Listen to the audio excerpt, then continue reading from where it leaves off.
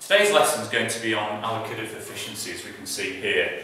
It's quite a common question in AS/OCR economics, along with productive efficiency and economic efficiency. So let's have a look at allocative efficiency. Basically, if we do a diagram, P and Q on the axes, there's a few ways we can show it. One of the simplest ways is having it where supply is equal to demand. But we can make this slightly more correct by demand is equal to marginal social benefit and supply is equal to marginal social cost.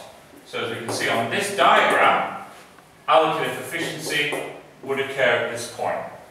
What does it really mean? Well, it means that what you want is production where price, or the price paid by consumers, is equal to the marginal cost of producing that item. So the key condition, remember this, the key condition for allocative efficiency is to produce where price is equal to marginal cost.